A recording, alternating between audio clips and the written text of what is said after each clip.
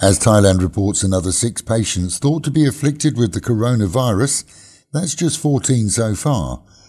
Much is already being done here to prevent the passing on of the flu virus that is making headlines globally. Malls, some entertainment venues, shops and other popular facilities are all promising regular disinfection procedures, and locally private schools are deep cleaning and disinfecting school buses daily. Thailand is just one of now 18 countries reporting the virus, and no one here has died from it. Wearing a mask, many say, can help prevent the spread. However, washing your hands regularly can be equally protective. As a flu, it's annoying, with the usual cough, cold and fever, along with limb pains. But for those with respiratory problems already, it can cause more problems and could need hospitalization.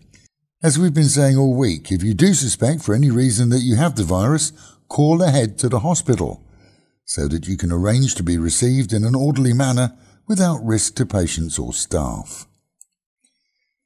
In other news, the Cabinet has approved plans to remove cannabis from the narcotics list of banned drugs. This according to a spokesman yesterday. That will eventually allow Thais and companies with a majority ownership by Thais to apply for licenses.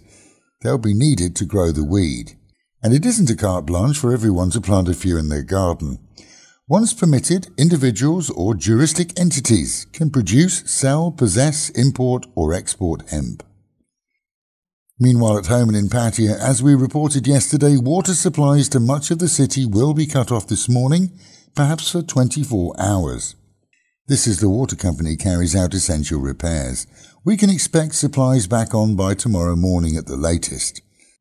Unlike condos, most homes have tanks, usually larger than 1,000 litres, so they should remain unaffected, and condos themselves often have storage tanks on the roof too.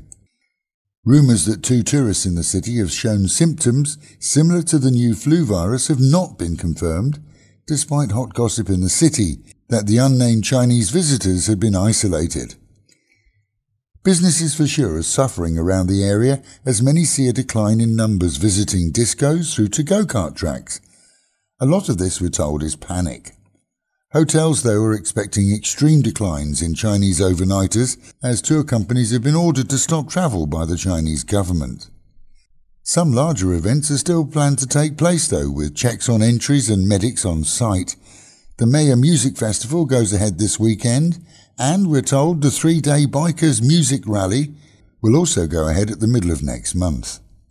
When the Loft Pub at Maprachan Lake posted their Brexit Friday buffet advert on our Facebook and others, it caused quite a stir, not just because of the low price and the list of British fare, but because one poster took it upon himself to berate both the pub and ourselves for celebrating what he sees as a mistake. He took a caning on the Facebook page and wrote to us to complain of his treatment, and of course to tell us that we were wrong to carry the ad.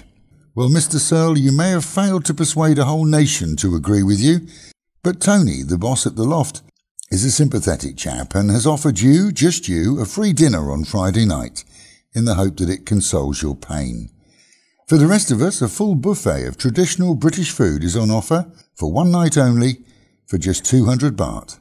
Now that's a Brexit buster.